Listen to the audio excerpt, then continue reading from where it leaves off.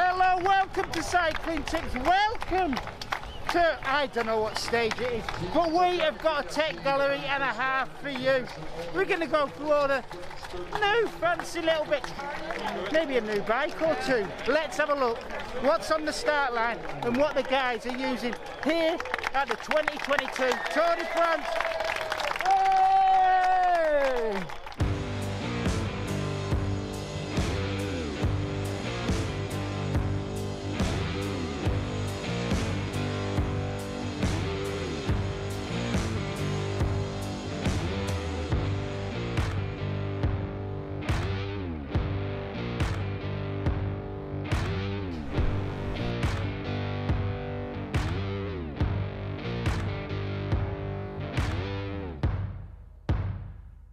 So what have I got for you in this Tour Tech roundup? We got helmets, we got sunglasses, we got more helmets, we got custom bikes, we got prototype bikes, and we got, well, the Canyon Ultimate. Let's kick things off with helmets though, because Bahrain Victorious are riding round with a new Rudy Project helmet. This one's called the Egos. It's their lightweight ventilated model. The one that they're going to be using when the road tilts upwards or gets a bit hotter. Not loads to tell you about this helmet, but hopefully we'll get one in to test at a later date. Over here at Trek we've got another new helmet. It's not labelled up as Bontrager though, it is labelled up with Trek. And if you look closely on the rear, this says OCLV carbon included. Quite fancy. There is also obviously a couple of other helmets from that big brand, Specialized, which we got to look at earlier on before the tour, so let's have a quick delve into them. Enjoy your cigarette.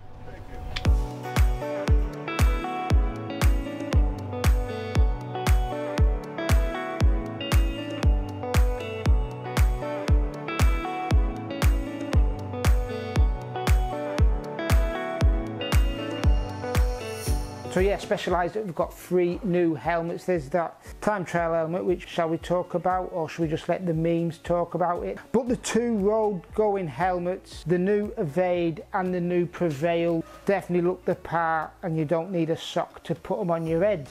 The Evade 3 is their road aero helmet. It's supposed to be 10% cooler than the old model, or so we're told, and just as fast. The Prevail 3, also like the Trek, uses carbon for its construction. This has got a carbon shell underneath all that EPS foam, which allows it to not just be light, but allows the vents to be huge. As well as plenty new helmets, there is a new set of sunnies being sported by the man who's defending the yellow jersey this year. We have been told these are just prototypes by the Sagan guys who are here on the ground. Not available for a little while yet. They're still tampering with the size of the nose piece, but not the size of the lens, which comes in 2 different sizes.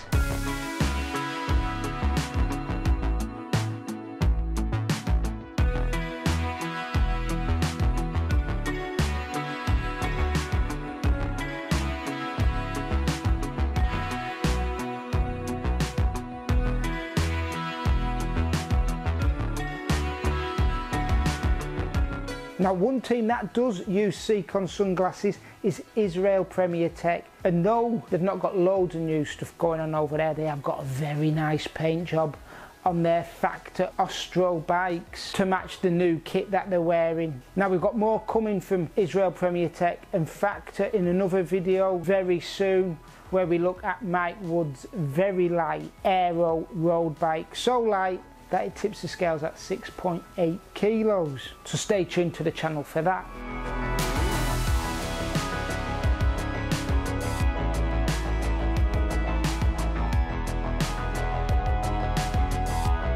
Over here at French Team B&B Hotels KTM, we have got a new bike on the roof of the team car.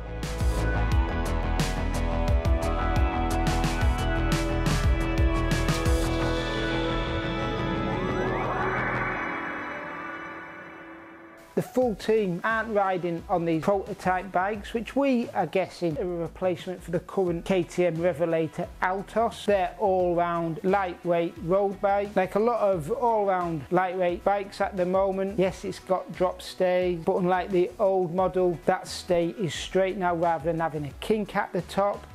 and the tubes get a little bit more aero profiling to them. Got to say though, I'm loving that colourway, even though it's supposed to hide the curves of the new design.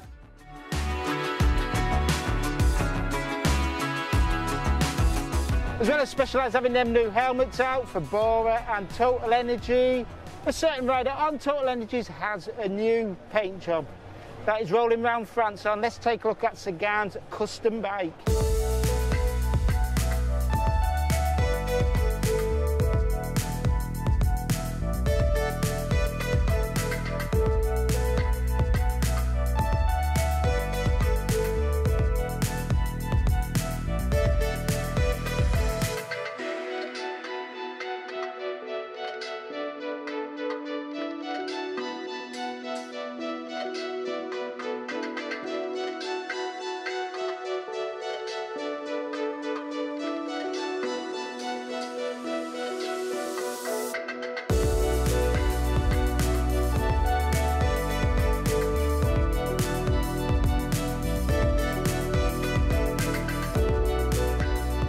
Now I can hear you saying, Dave, you've not included all the latest tech, and that is because there's plenty of other videos on the YouTube channel for you to check out.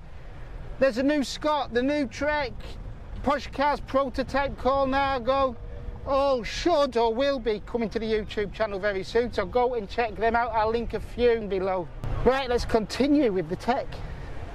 We have got the movie star team who this year are using an all-new Canyon Ultima. Let's have a delve in, get some spy shots and see what that new bike could be bringing us in, hopefully not the too distant future.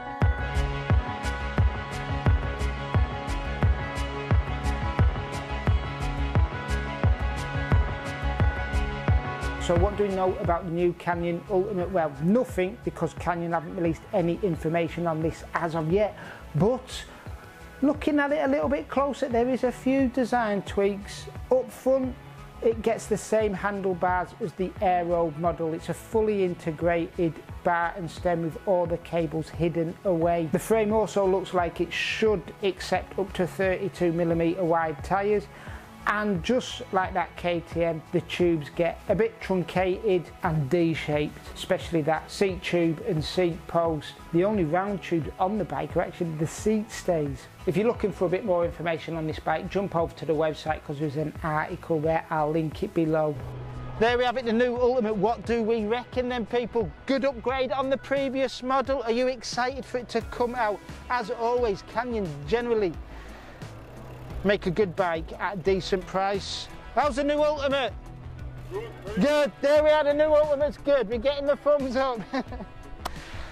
Let me know if you give it a thumbs up. All right, give us a subscribe, give us a like, and until next time, thanks for watching and enjoy the tour.